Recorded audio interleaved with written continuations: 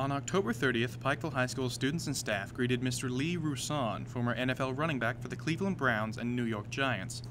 The two-time Super Bowl champion brought a wonderful gift to our students and faculty. We greatly appreciate his work. Now, Mr. Rouson.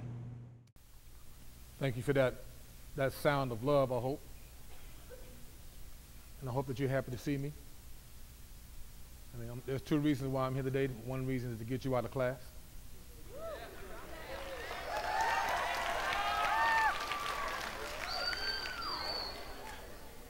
Now, you know, when anybody starts to talk sweet to you, you know they want something from you, right? So some of y'all was like, what you want? And I do want something. I want your attention. And I want you to know I am happy to see you because I'll tell you, it was a journey to get here to Pikeville. When I was in Newark, New Jersey, the airport, before I flew out the airplane, something was wrong with it. They had to put me in another airplane. That took a long time. And then when I got to Atlanta, something was wrong with the airplane in Atlanta. Then I finally got here like late Monday night, jumped into a rental car to drive 2.5 hours here to Pikeville from Lexington. Okay, in the dark, I don't even know where I am. Okay, it must be some type of love here. Okay. Then my wife calls me on the phone about 30 minutes into my drive. She goes, "Honey, the house is on fire."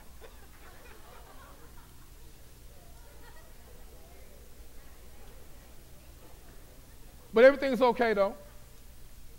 The chimney got caught on fire. My chimney, something happened. Excuse me. And the chimney was on fire, and but they put the fire out, even though it was about a foot from the power line. I'm thankful that my oldest son was there, and the first thing he did when he saw the fire, right, is he went downstairs and turned the power switch off. So you know, if the fire would have hit that power line, the house wouldn't have blew up. With my 2 grandsons in it, and my 16-year-old son named Jesse was a junior in high school, and of course my cutie pie bride Lisa, who was in the room by herself since I'm in Kentucky. But you know what? It's all good. Because the second reason why I'm here today, other than getting you out of class, is to give all of y'all in this room, no matter what grade you in, 7th, 8th, 9th, 10th, 11th, 12th, no matter what your name is, no matter what flavor you are, whether you're vanilla, chocolate, cappuccino, honey,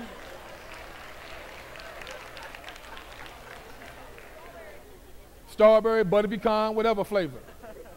If you like my quarterback, when I played for the Giants, my quarterback who was from Kentucky, his name was Phil Sims. He was vanilla with butterscotch on top, okay?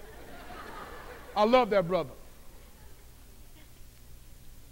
Doesn't matter what you want to be when you grow up. Here's the second reason why I'm here today is to give all of y'all in this room some real true love. So get ready to get some, okay?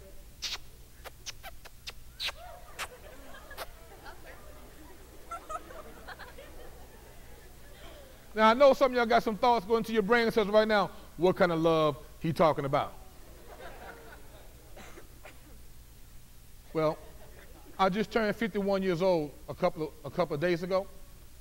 And I believe that all the years I've been on the planet Earth, I've learned how to spell love. There was one time I did spell love differently than I spell love right now. I used to spell it L-O-V-E. I used to be cute sometimes, like everybody, spell it L-U-V. I spelled it sometimes M-O-N-E-Y. Okay, then there was other times I spelled it S-E-X. But I learned through my days on the planet, like I just mentioned, that love is not spelled any of those ways. I learned how to spell love. I spell it V-E-R-B. There you go. What's that? What kind of word is that? There you go. Now listen, I think it's awesome, if for the first time you feel like you love somebody, right? It's like you feel something deep down here, right? It starts to you be like, what's that? Guess what, everybody? It's a feeling. It's an affection. It's not love. You got to take that next step. Love is a choice. It's an action. If you really love somebody, I'm talking about even if you love yourself, if you really feel that affection, if you had that thing inside you that you love somebody or something, then you need to act in the highest interest of that someone or that something that you love. It's just not lip service. I love you. Think about it. If anybody wants to practice, if there's somebody who you feel like you love, when you see them later on the day, say, I verb you.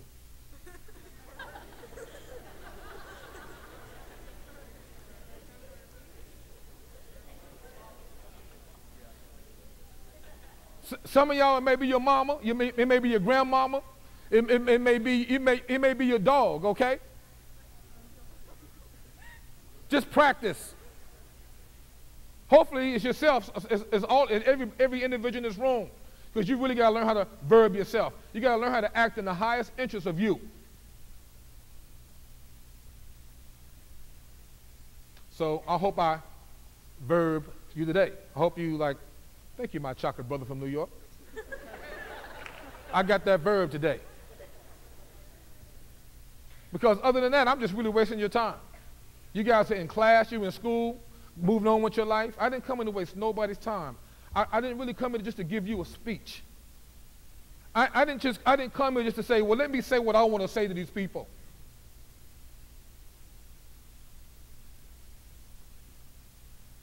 There was a song back in the 70s, like, what the world needs now is love, sweet love. It's the only thing this world has too little of. We got all kind of stuff in this world, man. All kind of things. But where is the love? Maybe your generation is going to show everybody else how to verb, how to love. The struggles you're going through in your lives, that's right. All the struggles, all of you young people in this room going through. All the challenges that you have in front of you. Are opportunities to do something no other generation has ever done.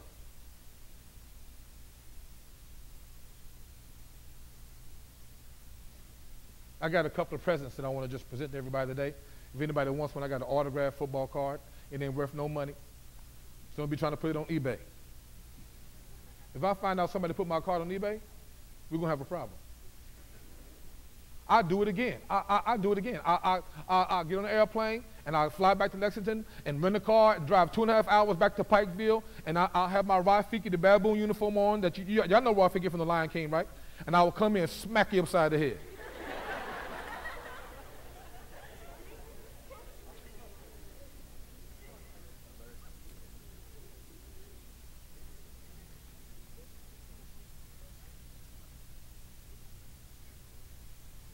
The only value of this, of a football card, like my card, that if anybody wants one, the only true value is that it may help you remember what we talked about today, what took place between us today. If anybody hears something today that you know is real for you, bless you.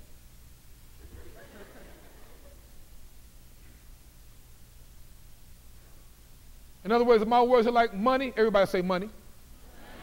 That's right. Now listen, if you guys get some money, I want everybody in this room to get some money, okay? Now listen, I ain't gonna give you no money there, but I hope you get some money, all right?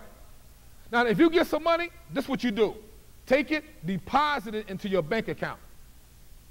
Sign the deposit slip, your name on it, with that amount of money that you deposit into your bank account. From that point on, anytime you want to or you need to, you can make a withdrawal. And you can take that money, right, and exchange it for what you need or what you want. I hope my words are like money, that you would deposit it deep in your heart today. And when we break out this room, when we go back to our lives, it's always going to be there. And anytime you want to or you need to, you can make a withdrawal. You can take these words and go get and exchange what you need and what you want. Now, you don't have to. You're not born winners. You're not born losers. You're born choosers.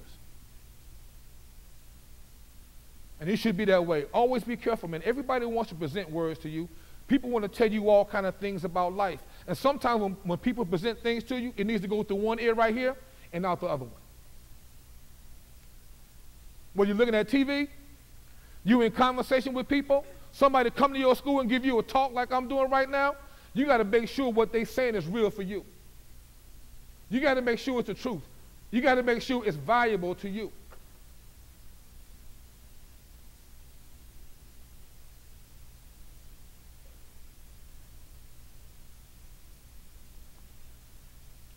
The second present I got for everybody in this room is wrapped up in 3 words. And you are the only one that can unwrap it.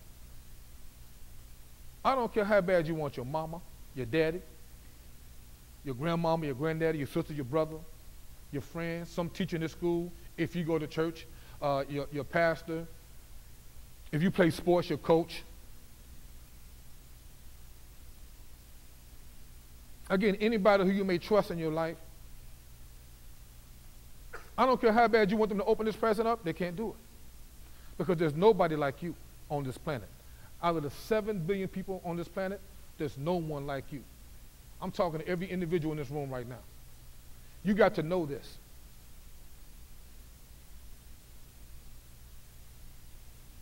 There's nobody like you. How special are you? I can't tell you how special you are, but I know this right now. Everybody in this room, no matter what's going on in your life, you're special. And how do I know that? Because a few years ago, I was looking at this one cartoon with my son, Jesse, when he was little, called Little Bill. Anybody ever seen Little Bill? Little Bill messed me up one day. Little Bill was like, every time it snows, every snowflake that falls to the ground is different. I was like, oh, that's deep, Little Bill. I started meditating on what Little Bill said, right? I was like, wow, every snowflake that falls to the ground is its own. That same week, I flew to California, speaking to these big schools in California. I mean, they had the higher schools, they were like colleges, right? I mean, they had like 5,000, 6,000 people in the high school. It was unbelievable. And I'm looking at all these kids, right? I'm like, look at all the love flakes. What's up, love flakes? How y'all doing? Now, you know what? I'm just one person, right? Talking to all of y'all in this room. Now, you know, I can say to you, you know what? There ain't nobody like you. You're special, but do you believe that? Just because I'm saying it don't mean nothing. You got to believe it. Just because my quarterback, whose name was Phil Sims, who went to Morehead State University, he was from Kentucky, my vanilla brother with the butterscotch on top. Okay, when I played for the Giants, he would say, huddle up. And imagine like we're in a big huddle right now, and I'm Phil Sims. And I'm in the audience with you guys, with all my other teammates, and he would say something like this. He would go, flow 36 on 2. Flow 36 on 2. Are you ready? What he was saying is, do you believe? Do you agree with this play? Are you committed? Do you trust your teammates? Do you trust your own abilities and talents that's in your heart? Do you agree with this play, this word right here? Are you ready? And you know what everybody in the huddle would do? We would do this. We would go, break.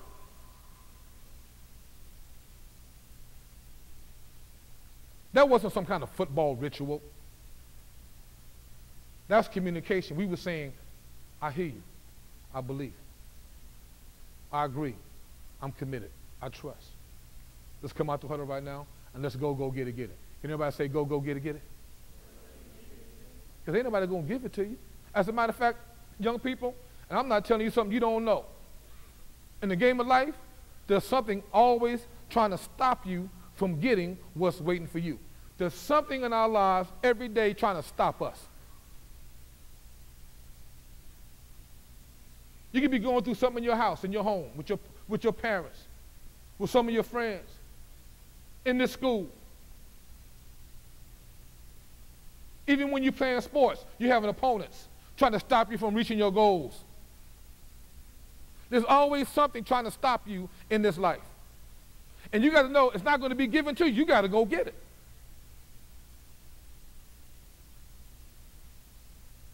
And I really believe that as anyone would receive a gift for their birthday, something that you didn't pay for, but somebody who cares about you, they thought about something that you may want, right, that you may like, and so they got it for you. They wrapped it up, and all you had to do was open it up. Or maybe it's Christmas, right? Or some special occasion.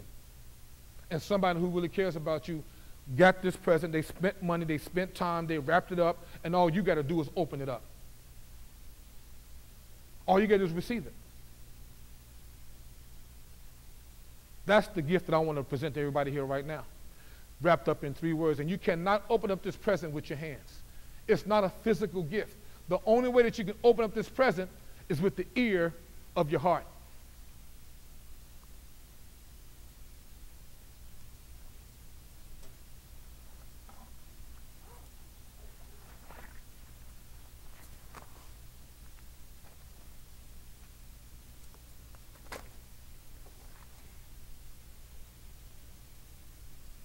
I know my time is short here, everybody, so I'm just going to tell you what you're looking at if you can't really see it. But if anybody, if you're doubting your chocolate brother right now, if you're like, what you talking about, man? There's an ear in my heart. Well, let me prove it to you right now. Look.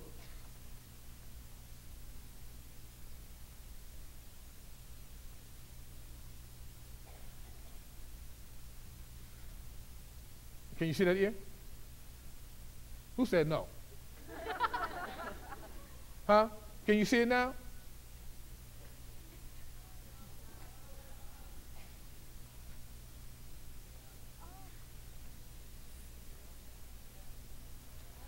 You guys see it now? All right, can you also see the word here? Can you see here? You know, listen everybody, just right quick. I'm just trying to encourage everybody in this room, as all of y'all growing up, look at you. Ain't nobody in baby diapers up in here. Look at you. Young women and young men growing up, getting big, changing, going through all kind of things. Listen, everybody, just learn as you're growing up, learn how to hear with the ear of your heart what's real for you. Not what's counterfeit, not what's fake, not what's false. Because again, you're not born winners, you're not born losers, you're born choosers for a reason. Because all kind of things are presented to you every day. Some things look like the real thing. They act like they're your real friend. It looks like real money, but it's counterfeit. There's not a such thing as a counterfeit $3 bill in America. Why? Why not? Because it's not a real one.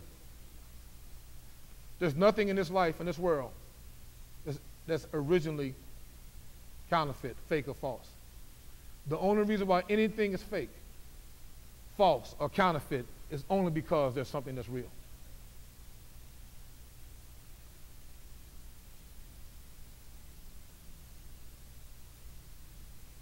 And all kinds of things in life will be presented to every last one of us in this room like it's real, right? Just to get from you what they want to get from you. Relationships, your business, your soul, your life, everything. I'm just saying right now, learn how to hear with the ear of your heart what's real for you. And if you do, there's one more word in heart. Can anybody see at the end? Art, there you go. Everybody say, get your art on. That's right. Now you know how to art. Because whatever you allow to go into your heart, that's what you're going to art. What kind of face is this? I know it's my face. Okay, that's one way to describe it. What's it called, though? It starts with a G. That's right. Everybody say game face. That's right. This is a game face. A game face says, I'm ready. I prepared everything in my heart, everything that's in me that I worked hard for before the game, before I step on the playing field, that's what's going to come out. I'm ready. That's why you guys are in school. That's why you're in relationships. That's why every last one of you in this room struggle. You go through all kinds of things because it's getting you ready.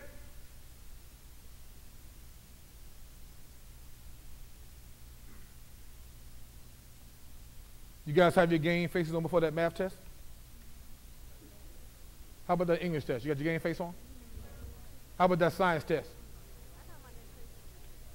How about when you deal with your parents?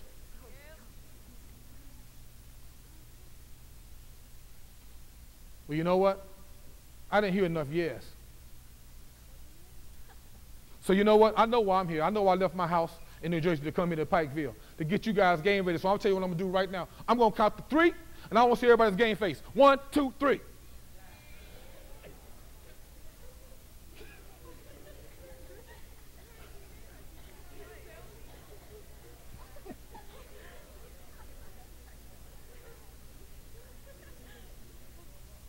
Y'all funny.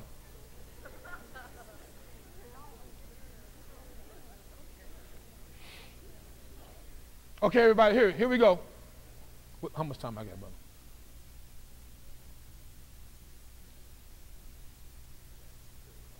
2 o'clock right now? I got 2:30, right? Okay.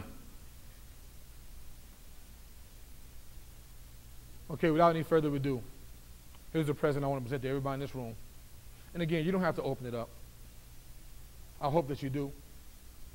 Again, it's your choice. Remember, the only way that you can open it up is with the ear of your heart. You got to hear it deep down inside. So here it is. Who are you?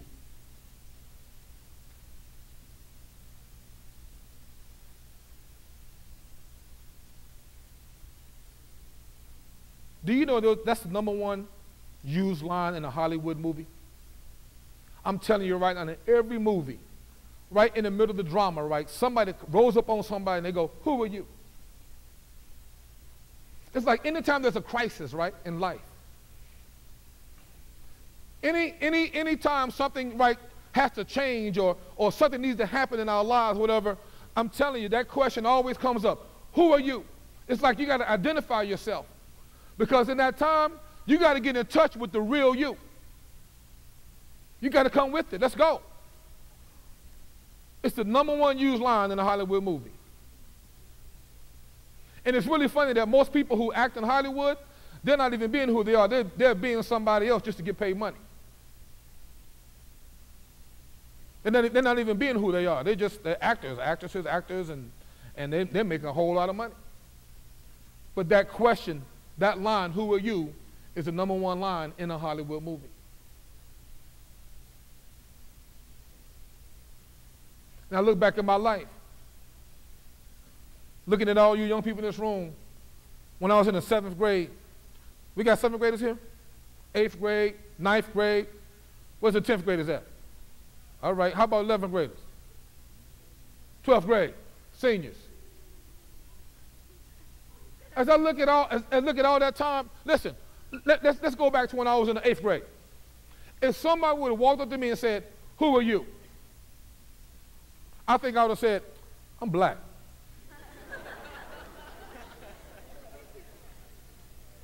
I mean, I tried to walk black, talk black, dress black, smell black. I was black.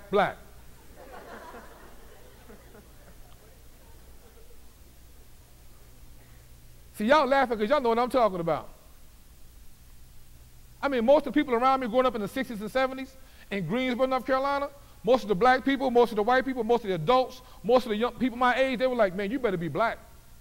How they talked to me, how they reacted to me, the conversations we had. I remember. But when I was a junior in high school, I wasn't black anymore. If somebody would have walked up to me and said, excuse me, brother, who are you? As a junior, I would have said, man, I'm Rouson. Don't you know? Don't you know I'm one of the top recruited running backs in America? I'm flying on airplanes to Los Angeles. Southern Cal wants me. Colorado, Notre Dame, Pitt, Alabama, everybody. I got it going on. I go to restaurants, my money's no good. I don't have to pay for anything. They want to give my parents houses and cars and all kinds of stuff. I'm famous. I'm going to be rich one day. I'm Rouson, don't you know? This is amazing, young people. I go from being black, right, to being a name, to being a reputation. But the common thing in both of those identities, it was other people outside of me telling me who I was. But again, nobody came to my school like I'm at your school right now. Nobody ever got in my face and presented those words to me saying, who do you say that you are? No one ever said those words to me. So I was caught up in being defined by everybody all around me. So I signed my name, Rouson, on the contract to go to the University of Colorado. There was so much pressure and so much stress. I mean, what choice do I make? What school do I go to? Do I go to Southern Cal? Do I stay home and go to North Carolina or Wake Forest or North Carolina State so my family can see me play? Do I go to University of Pitt because I really like the coach? Which one of these schools am I going to go to? What choice am I going to make? Well, I gave in to some pressure. I believe I gave in to the pressure of the head coach at Colorado. And so I decided in my heart, I'm going to go to Colorado. I'm going to be a Buffalo. And at that point, I felt like most of the pressure was gone, right? And I started singing this song. I'm going to Colorado. Yeah, yeah, yeah, yeah, yeah. I'm going to get a bow ring on my finger. I'm going to become the Heisman Trophy winner, All-American. I'm going to party, party, party at Colorado. I mean, I was excited. I was so fired up. I'm like, yeah, baby. I'm going 2,000 miles away from home. I'm out of here. I'm going to live the American dream. I'm going to have fun. I'm going to get my degree, and I'm going to the NFL. 3 days after I signed my name on the contract, guess what happened? On ABC, CBS, and NBC, the headline story read like this: the University of Colorado has just been put on probation. You're right, brother.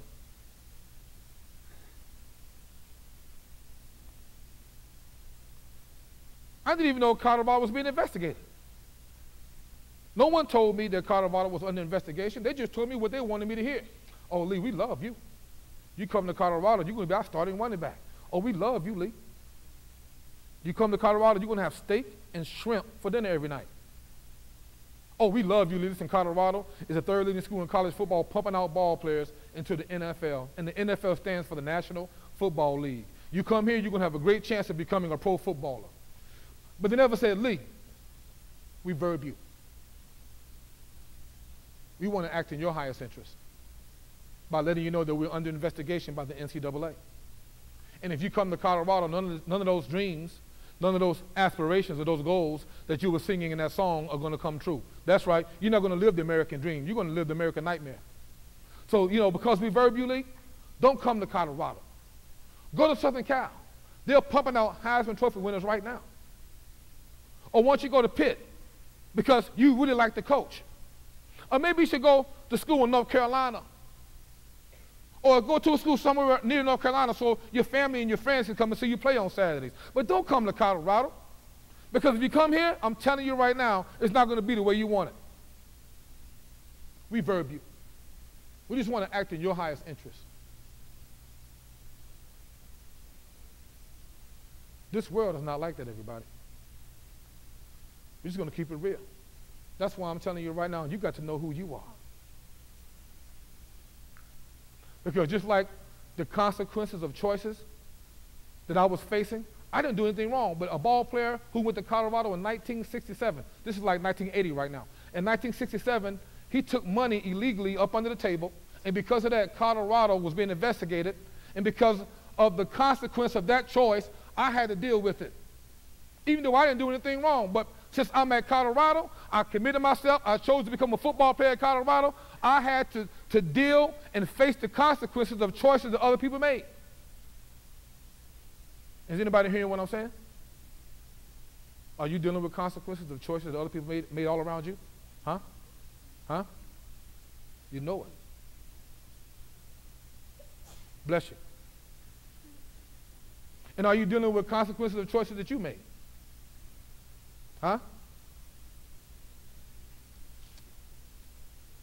That's one reason why, again, I'm telling you, everybody, you got to make that decision. Discover, decide who you truly are. Because it's the one thing in your life, it's the one gift that can help you overcome all the things that's trying to stop you in this life. It can give you strength. It can be your GPS to navigate you through this life. When you're going through stuff, when things may seem to catch you by surprise. Well, I didn't know that was going to happen. Somebody just stabs you in the back, do you wrong, hurt you like crazy. It's like in football, you're playing football, you know, you're getting off, you run up, boop, boop, boop, boop, boop, boop. Bam, oh, injury.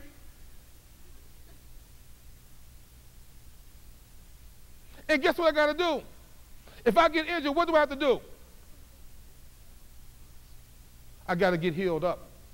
My son Jesse, for the first time, he got a concussion Friday night. All he did was Saturday, Sunday, yesterday, Monday, and today was just get rest because he has to get healed up. Like if you play sports, right, and you know you're injured, right, everybody knows that you hurt your knee or your ankle, you know you're injured, so you know you got to get healed up. But do you know that you're injured when you live in the game of life? All of us in this room, going through the things we're going through, do you know that you're injured? Just like a football player? And you got to get healed up?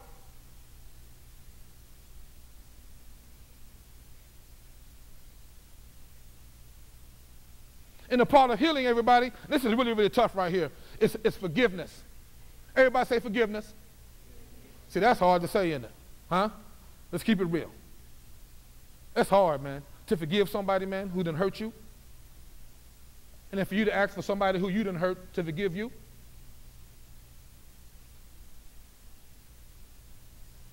That's one of the biggest areas of healing, is forgiveness.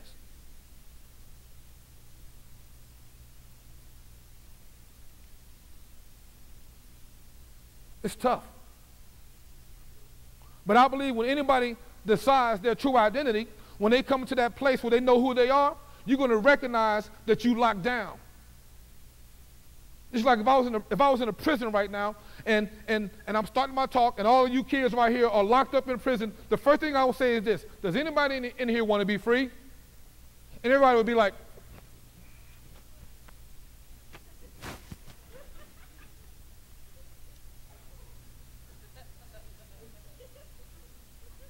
you know why? Because those kids will know they're locked up. They know they're in prison. But do you know there may be some things in this life are locking you up?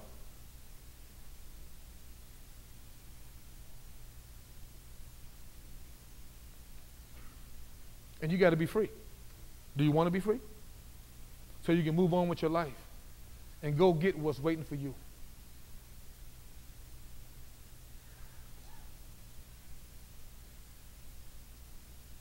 I made it to my last year at the University of Colorado. And it was a miracle, everybody. I'm telling you right now, because most of the ball players that went to Colorado at the same time I did, facing the same situation that I was facing, dealing with the consequences of the choice that somebody else made. And then I started making bad choices because I was all hurt and I was all mad and angry and all other kind of stuff was going on in my life. So I started making all kind of bad choices. And I'm dealing with the doggone consequences that I made,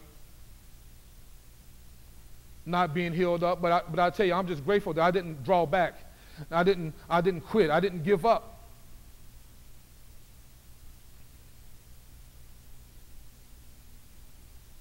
Everybody say never give up. Hope you just don't say it. The #1 killer in America amongst teenagers your age right now in America is suicide. Because a lot of kids are just giving up. And I believe they're giving up because they have no idea who they truly are. They're trying to be somebody who they're not. And under the pressure and all the stress, if everybody all around you trying to tell you who you are, you're choosing an identity that comes from someplace else and not from deep in your own heart.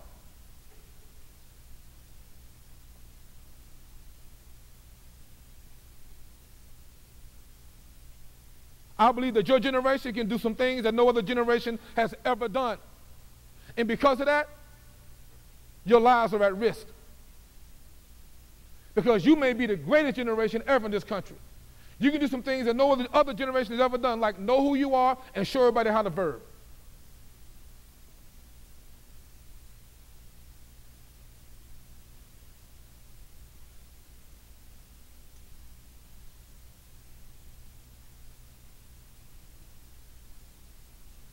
I didn't quit. I didn't draw back. I didn't give up, and it wasn't easy. I'm going to tell you something, young people. There was a couple of times I came that close to giving up. Some of y'all know what I'm talking about.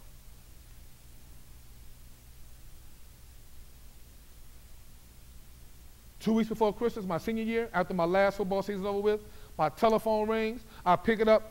Hello, this Lee Rouson? Yes, who's this? Well, my name is Don Farrow. I'm the athletic director at the University of Missouri. And I also serve as the head of the committee for the Blue-Gray All-Star Football Classic that's played every year on Christmas Day. Listen, Lee, you weren't chosen as one of the best football players in college to be in this game. But every year I get to pick one ball player that everybody else overlooked. And I picked you, Lee. Listen, Lee, you didn't have one 1,000-yard season as a running back. You went on magazine covers. When people say your name, Lee Rouson, the response is, Lee who? But Lee, I've been looking at your character. Everybody say character. I've been looking at your character, Lee, and I know you got what it takes. All the things that happened at Colorado, you weren't responsible for that, but you never gave up, Lee. I know you got it, and I got an airplane ticket waiting for you at the Denver airport. I want you to pick it up on this date. I want you to fly to Montgomery, Alabama. I want you to get ready during the week, and when that game comes on Christmas Day, when you step on that field, show your stuff. There's going to be all kind of NFL scouts looking for hearts that got the right stuff in it. I got that airplane ticket. I mean, I felt like I was in a Rocky movie. Dun-dun-dun, boom, boom, boom. Dun-dun, boom. I mean, I was like, man, I got one more chance.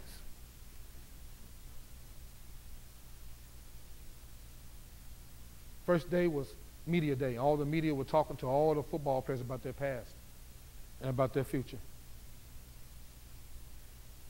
And I'm waiting my turn for somebody to ask me about my past. Like, what school did you go to? What happened at Colorado? And I would have been able to like get my anger out, right? And some of my pain and my hurt, and let everybody know what I feel about it, okay? Or somebody might have said, well, who do you want to play for? Who do you want to draft you? And I would have been able to I would have said, I don't care. I'm not a football fan. I don't have a favorite pro football team. I'm a football player. I'll play for anybody. But nobody asked me about my past or about my future. And let me tell you something, all that anger and the hurt and the pain and the bitterness and all the stuff that was in my heart that just went into my heart from so many years of living this life, and especially not knowing who I was, it just visited me. And if somebody would have came up to me in that moment and said, excuse me, sir, excuse me, who are you? If I was real, if I was honest, I would have said, I'm just a human being with fear as my identity. Let me spell fear out for everybody, F-E-A-R. Let me give you an acronym to try to communicate what I'm trying to say here. Fear is false evidence appearing real. Fear is not being nervous or being anxious. To me, that's a God-given emotion. When you get nervous before a test, before an athletic event, dealing in a situation in a relationship, maybe some kind of crisis in life, you need to be nervous, right? Emotionally, so you can rise up to the occasion and do what you got to do. But fear is a spirit. It's not an emotion. It's a spirit that will paralyze you. You see, the false evidence that appeared real to me, that because of my past, everything that happened to me at Colorado, or the things that did not happen to me at Colorado, was the reason why I was not going to make it into the NFL. And in that moment, I was ready to quit. I was ready to go home and see if my mama still had my bedroom ready for me. But there was an announcement, time to go on the bus, go to football practice. And again, in that moment, I didn't quit. I fought through it. I followed everybody to get out on the bus. For the first time in my life, I realized I had no idea who I was. Because I began to judge the football players at the back of the bus. I was like, man, look at all these football players in the back of the bus who think they're better than me. Because I was listening to their conversations, right? And they were talking about, yeah, this team going to draft me. They came to my school and ran me, and they called me on the phone 3 times, and blah, blah, blah, blah, blah, blah, blah, blah, blah, blah. And so I'm like, man, they don't even know what's going on. Don't even know who they are. For the first time in my life, it hit me like a ton of bricks that I didn't know who I was. I went to football practice. I came back. I sat at the front of the bus, and I will never forget for the rest of my life what happened. There was this football player sitting beside me, and he was just different than all the football players on the bus, on the back of the bus, acting like they were cool, had like having a mask on their face. So when I looked at this brother's face, right, his face was transparent. I could sense something about who this brother was. I could sense a real power, a real confidence. I was like, excuse me, brother, who are you? And the brother looks at me, like the brother looking at me right now. And I will never forget for the rest of my life the words that came out of his heart, through his chest, and out of his mouth. He said, I am the best wide receiver in the NFL. My name is Jerry Rice. I'm from Mississippi. And I was like, whatever.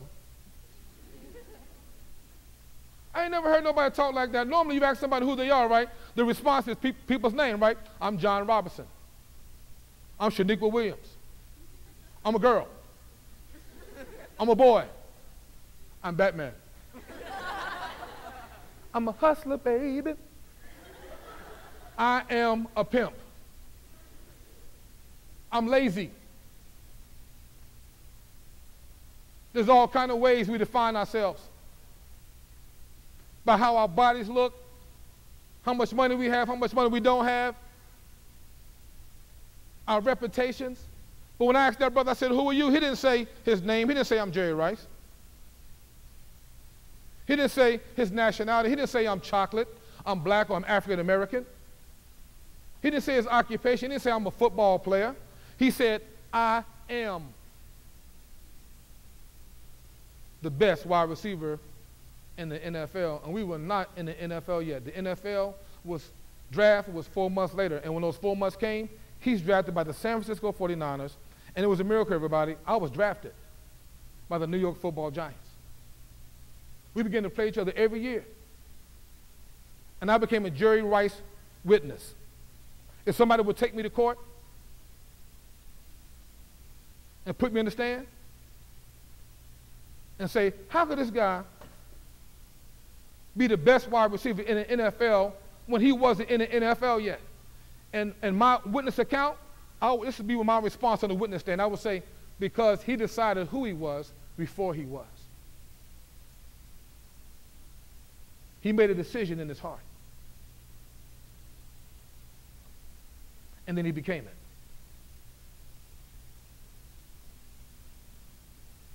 Can you imagine Jerry Rice in the 4th grade? Let me be Jerry Rice in the 4th grade.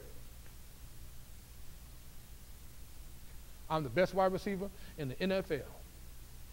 And every day I'm going to walk that walk, I'm going to talk that talk, I'm going to live it, I'm going to do it, I'm going to be it, and nothing and nobody is going to stop me. Now, you may look at me like I'm a snot-nosed 4th grader. Stop judging me by what you see on the outside. As a matter of fact, you're not seeing me anyway, you're hearing me. Because who I am is a choice that I made in my heart. All you're looking at right here is just my human uniform. But who I am is in me. It's a choice that I made that nobody can take from me. I am the best wide receiver in the NFL right now. I'm just going to become it every day. No matter what comes at me and tries to stop me, tries to steal my dreams, tries to rob me, tries to kill me, it's not going to happen. I'm not going to let it happen because I already made my choice already.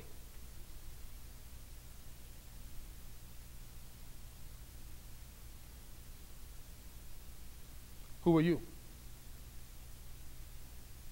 Have you decided who you are?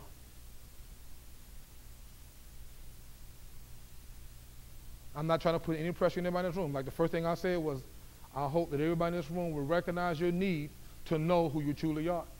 Some of you in this room have decided who you are. I know some of you have. And some of you forgot about it because you've been going through things. You're just like Simba, the Lion King. Because you remember when Simba was a little cat? And his father told me, say, yo, son, you're the soon to become king. And he got all fired up. He went back to the hood to go tell all of his friends. And they started that party line. I just can't wait to be king. I just can't wait to be king. I'm going to be the king. Ow. And everybody was like, you the king. He's the king. I'm telling you, everybody, when you decide who you are, well, you know everybody else knows around you too. Now, some people might not like it. Some people are coming and saying, man, who you think you are? You know better than me. I've been knowing you since nursery school. Why are you trying to respect people? Why are you trying to do this for? You know you're from Pikeville. You ain't going to never get ahead in this world. Why you think you this and you think you that? Listen, everybody, you got to translate that kind of language. I've been in Asia, Africa, South America, all over this world. And the people don't all speak English. And I have a translator, right?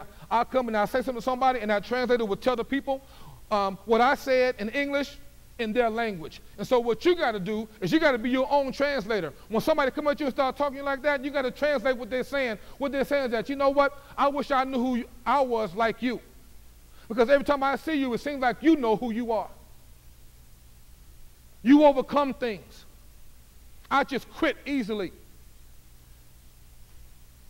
I wish I knew who I was. Can you help me, please? Too many of us got too much pride to say that. So a lot of times we start talking about people and dogging them and all that kind of stuff. You got to translate that speech, young people, and move on with your life.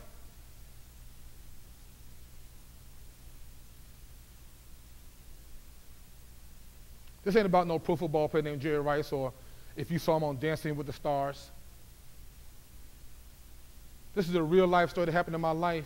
And if you can hear anything I said about this story, I hope that you heard it today. I got off the subway train in Manhattan. I don't know if anybody in this room been in New York City before, but I got off of a subway, and this dude must have saw one of my Super Bowl rings on my finger, must have went bling bling to him. And so he shouts out, this is in New York City, out loud, he goes, "Who are you?" And I'm gonna tell you, this don't happen in New York, but everybody, I mean, all the people around were all nosy. Normally in New York City, people don't even care. There's something going on. They just keep on walking, go about their life. But when this brother said, "Who are you?" everybody was like. So I said, "Brother, I am a child of the King." I'm not talking about Michael Jackson or Elvis. I'm talking about Jesus Christ. I'm not talking about a religion. I'm talking about a relationship. And that's my choice. When the ear of my heart heard of the gift of life that he presents to the whole human race, I'll open up that gift. Now I'm free. I'm free from the consequences of all kinds of choices that I've made in my life and other people all around me before me have made. I'm free to move on with my life. I'm free to love my wife. She's the only woman I make love to. Physically, mentally, spiritually, and emotionally. I'm free. Not because I'm somebody special, even though I am special like every last one of you are special, but because I know who I am. And I'm free to love my children. My oldest daughter, Uchenna, was just arrested on 2 felony counts. She had prescription drugs in her pocketbook and some fake marijuana. Because she hasn't decided who she is yet. She's running from deciding her true identity. And she knows better. I saw her the other day. I came home from lunch. She didn't expect I was going to be home. She came to my house to get some of her personal things because she's not living with us anymore. I don't even know where she is. She didn't expect to see me. And when she saw me, she was like, she like froze. I said, "I verb you, baby. I verb you. No matter what you do, no matter what you don't do, I can't love you anymore. I can't love you any less. I love you. When are you going to come home?" And that was it. I went back to school. I didn't have a lecture for her. She knows. It's her choice. My friends, I tell my friends the truth, even though the truth hurts sometimes. You know why the truth hurts? Because the truth, if you got a friend, right, you're in a friendship, when you tell your friend the truth is getting rid of mess that's in your friend's heart that don't belong there. That's why it hurts. And the only reason why I'm like that, again, is because I know who I am. I want to thank every last one of you in this room for sitting in these seats, listening to me run my mouth for this last hour or so, whatever it is. Thank you so much for your love and respect. You guys have shown me a lot of love by just looking me in my eyes. I'll try to look at everybody's eyes just for a second throughout this whole talk. Even though we're probably never going to get to know each other personally, thank you for letting me speak into your heart these last few minutes. And if you found something real, if you heard anything with the ear of your heart, I want you to write it down on that card that you got right now. And I want you to sign your name on there. Meaning that I'm making it a deposit right now. I heard something that was with the ear of my heart today that my chocolate brother said, right? I heard something when my chocolate brother Rouson, said, and I'm signing my name just like if I got the deposit slip in the bank, I'm putting this money in the bank, I'm depositing this money in the bank, and anytime I want to, I can make a withdrawal. Is there anything today that you heard with the ear of your heart? Please write it down. I'm not going to be, when I go over, when I read it, I'm not going to be able to put what you write down with your face. It's not for me. It's for you to write down if you heard something with the ear of your heart today. And if you don't want to write anything down, that's fine. This is not something that's mandatory. And you can write anything down that you want to write down. Believe me, I get all kinds of responses. No matter what you write down, it's not going to define who I am. I know who I am. And I hope that every last one of you in this room, that you will know in your life.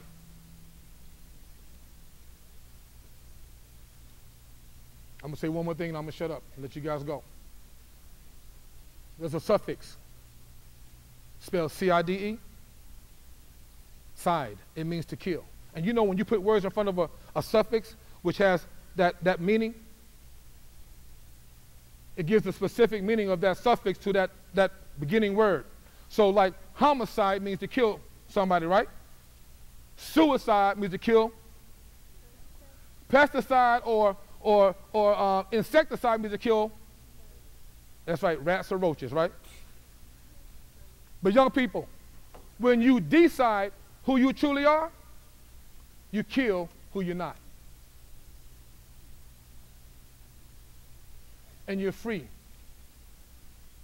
to move on with this life, to move forward, and go get everything that's waiting for you and live this life that's waiting for you. Again, thanks for your love and respect. Bless you.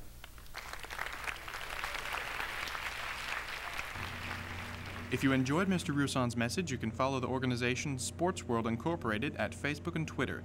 The Twitter handle is @SportsWorldIncorporated. That's @SportsWorldINC. And on Facebook, you can find them at Sports World Incorporated.